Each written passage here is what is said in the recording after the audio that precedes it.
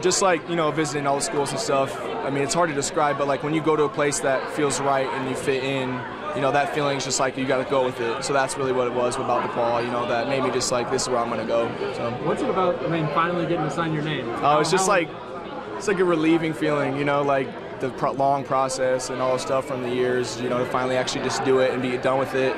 It's exciting, but it's also relieving. So yeah. You get to focus on one sport now. Obviously, I know. players. Yeah. Is it going to be different just to focus on one sport? Yeah, I'll definitely miss playing basketball, but like to play at a college level, it's surreal. So, but I'm very appreciative of the opportunity they've given me to play. So. All right. And, what are you studying? Psychology and human services. So.